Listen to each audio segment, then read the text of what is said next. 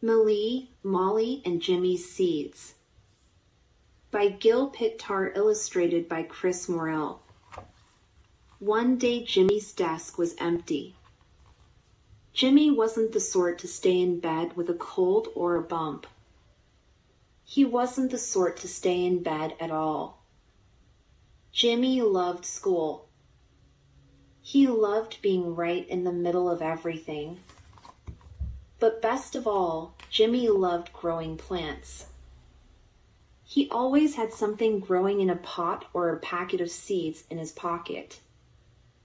If Jimmy was sent out for chatting in math, he always slipped off quietly to help the gardener. But Jimmy never missed school. It was very, very odd. Jimmy's desk was empty again the next day. And the next. When his desk was still empty at the end of the week, Millie and Molly and all Jimmy's friends were very worried indeed.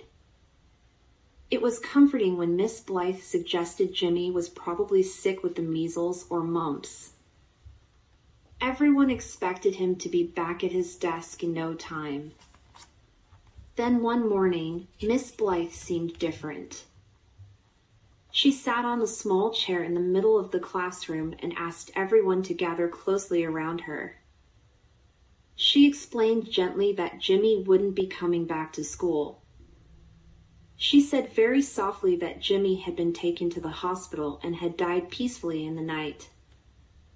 Miss Blythe stretched her arms around everyone and they all cried together.